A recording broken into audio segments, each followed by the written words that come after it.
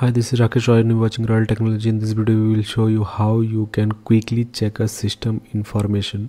So let's follow the steps. You can follow the same steps on different operating systems. So right now we have Windows 11. So you can press Window plus R or right click on a start menu and then click on run. Then you have to type a command here, dxdiag, and then click on OK.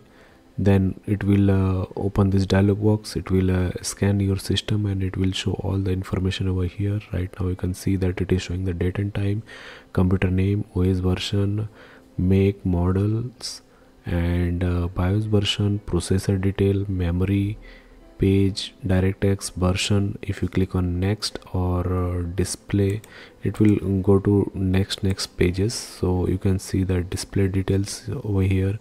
Then it is showing that there is no problem in display. Sound status, it is showing sound detail and it is showing no problem. And input also, it is showing few details, keyboard and other things. So you can save this information or you can click on exit. So thanks for watching. See you in the next video.